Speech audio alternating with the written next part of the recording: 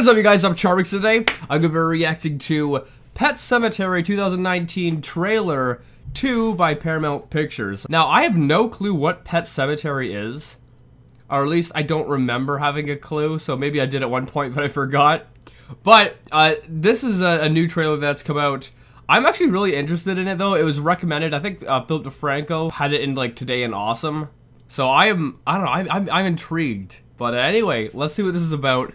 Is it a horror movie? I'm kind of getting that it's a horror movie. I also saw it mentioned on Reddit, so I don't know. I think it's a horror movie, though. Anyway, let's find out. The original link's in the description. Without any further ado, let's begin. Pet Sematary. Does this have something to do with, like, PETA?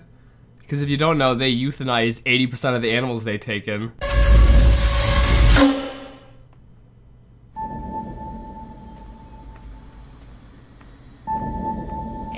Yeah, it's a horror movie. It's a horror movie. Just like the friggin' music, like, ends in the woods. It's a horror movie. Woods today. LA discovered a charming little landmark.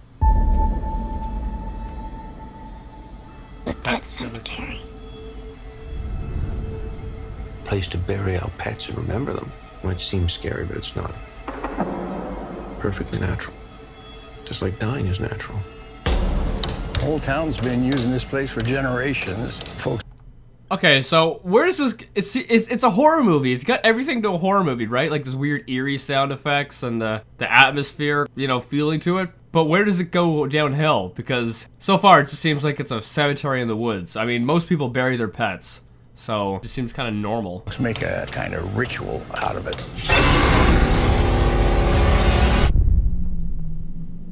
It's not some. So this is based on the book by Stephen King. I've not read this, so I have no clue. Campfire story. Saw these in the trees up there. They're warnings. The local tribes carved them before they fled. They feared that place. There's something up there. Something that dates way back. Those woods belong to something else. I won't lie, I'm interested. I kind of want to see this. I like horror movies, and if it's directed by the same person who did It, which I think it said it is, it should be pretty good. Something. That cat was dead. That brings things back. Church?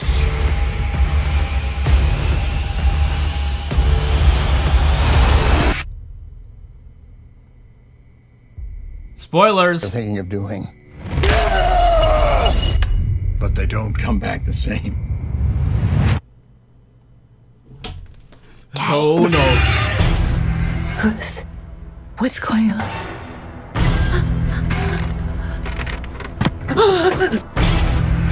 Hug your daughter.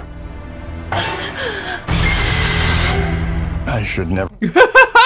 Frig me. Yeah, I like this so far. However, I think the trailer actually is giving away a little bit too much information. Because so far, it's shown a lot of what happens in the movie. You know, the kid finds a cemetery. The cemetery's for buried pets. There's some weird creature on the cemetery that brings the stuff back to life. The daughter gets hit by a truck. The daughter comes back to life. That's a lot. That's a lot of spoilers it's shown in this trailer. They gotta be careful. Otherwise, there's no point in going to see the movie when you give all the information. I've shown you that place. Your child is not the only thing that will come back. The barrier is broken.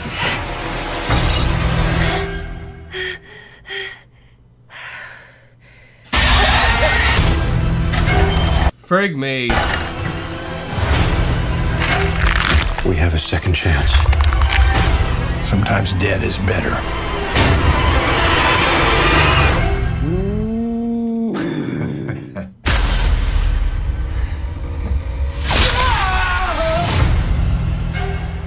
The old Achilles heel.